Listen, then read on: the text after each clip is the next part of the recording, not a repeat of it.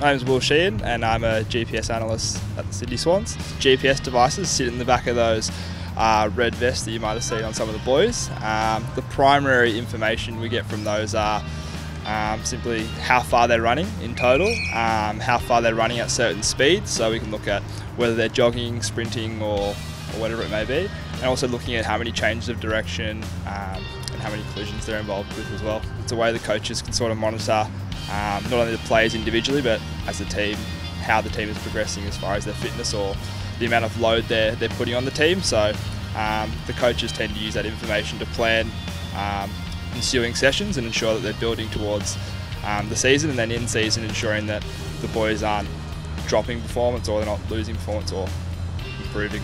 The vests, which look a lot like sports bras, so the reason they wear them is it gets the GPS device nice and close to the body and means that it doesn't move around. So the GPS devices are pretty sensitive with the information they provide.